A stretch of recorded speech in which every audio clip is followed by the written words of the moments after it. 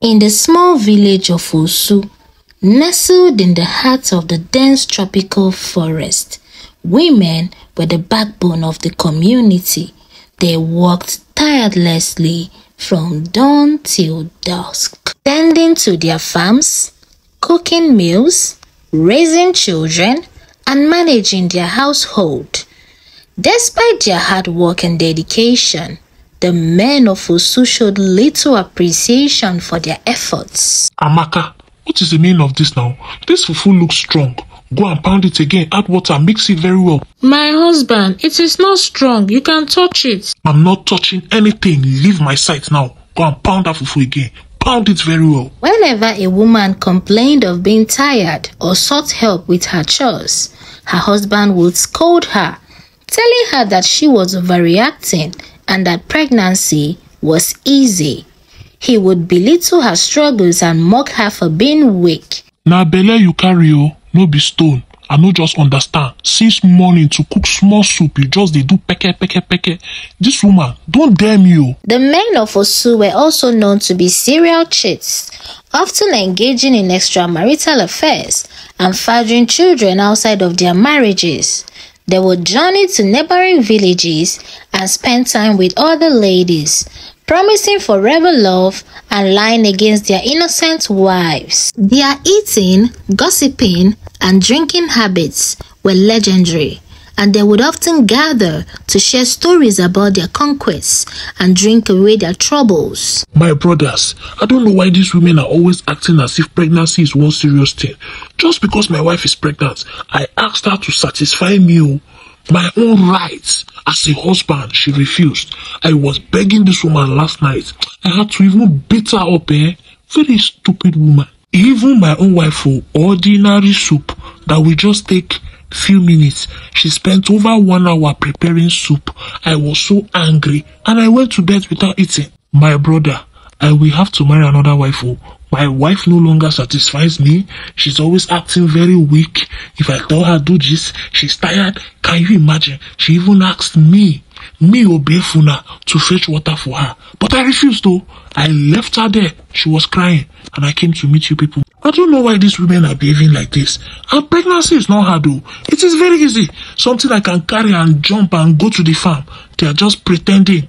See, I will ask my wife to pound fufu for me this night because I know she's pretending. The women of Osu, on the other hand, were expected to remain humble and submissive, never daring to challenge their husband's authority. Madam, wake up. Stand up and go to the stream. Go and fetch water. You are not the first pregnant woman in Osu. I don't know why you're sitting down. Stand up. Move your body. Ada, stand up. When my mother was pregnant, I heard she used to trek from here to Bekora village. I don't know why you women of these days are so lazy. Stand up before I hit this drum on your head. Madam, I am tired of your nonsense. You will have to go to your mother's place. Stay there, and when you deliver, you return, because right now, you don't have any use. You are so weak. You can't even satisfy me at night. You can't cook anymore. You are so slow. So go to your mother's village. When you deliver, come back. Now get up. But some of the women complained. My husband, please don't send me away. Let me stay here with you and deliver. Let my mother come here instead. Please, I don't want to go. I want to stay with you, please. No way. Go away. You irritate me. I don't want to see you. Just go to your mother's place.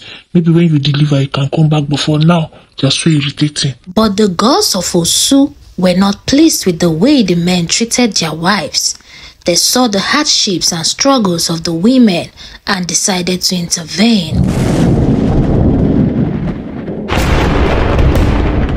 After the powerful thunder and lightning, a strange phenomenon began to occur in the village. Whenever a man lays with a woman, he would become pregnant and his stomach would swell just like a pregnant woman. The men of Osu were so shocked and confused.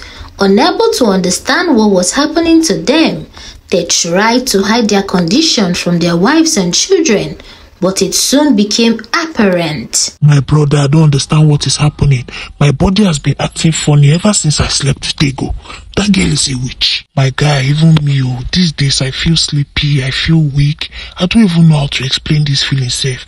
I just know I am not feeling well. I strongly believe our women are beginning to serve us poison. Because I don't understand. Why is this sickness around our stomach? Why? This is not nice. We have to consult the gods. As the days passed, the men of Fusu became increasingly uncomfortable. They experienced morning sickness, mood swings and cravings, just like women. Their swollen stomachs made it difficult for them to move around, and they were unable to engage in their usual activities. They were forced to stay at home and rely on their wives for care and support. The men would often complain to their wives, who would simply laugh and say, "Welcome to the club." The women of Fusu were so happy.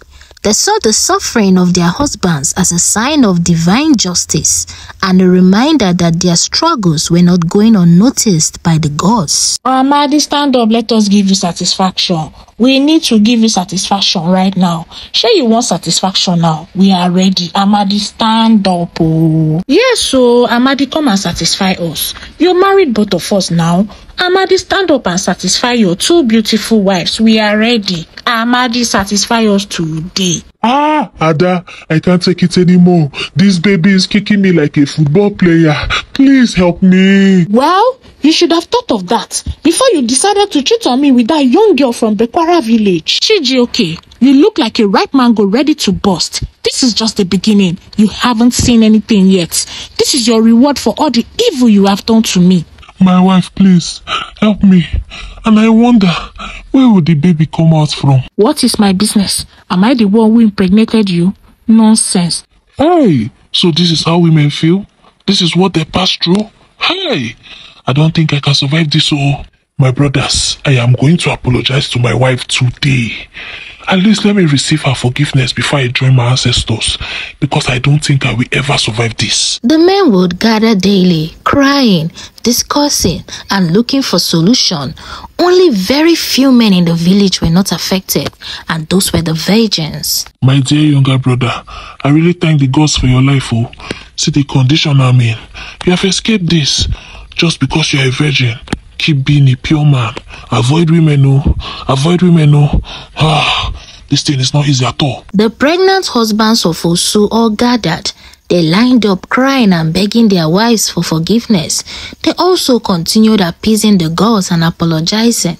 Eventually, their wives were able to forgive them. The women realized that their men had learned a valuable lesson and were willing to treat them with the respect and kindness they deserved. The gods of Osu, seeing the change in the men's behavior, lifted the curse and restored balance to the village. The gods lifted the pregnancies, and from that day forward, the men of Fusu treated their wives with utmost respect and kindness. They helped with household chores and childcare, and they never again took their wives for granted. The women of Fusu continued to work hard, but now they did so with the support and appreciation of their husbands. The village prospered, and the men and women lived in harmony, grateful for the lesson they learned and the blessings they received. The story serves as a reminder to always treat others with kindness and respect.